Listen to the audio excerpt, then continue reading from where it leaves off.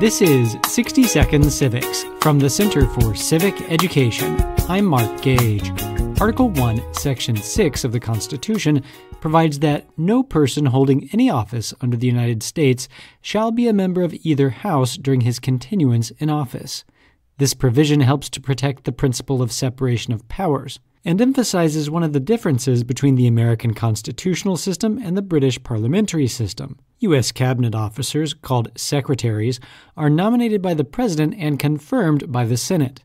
One definition of secretary is an official who presides over an administrative department of state.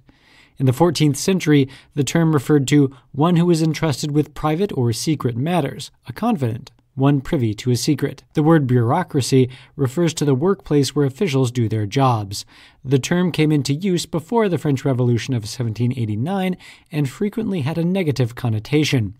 In a letter of July 1764, the French Baron de Grimm, for example, wrote, "We are obsessed by the idea of regulation, and our masters of requests refuse to understand that there is an infinity of things in a great state with which a government should not concern itself."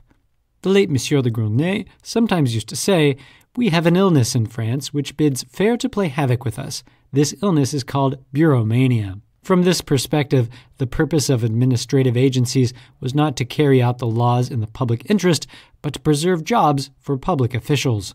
The term bureaucracy continues to have a negative connotation for many today.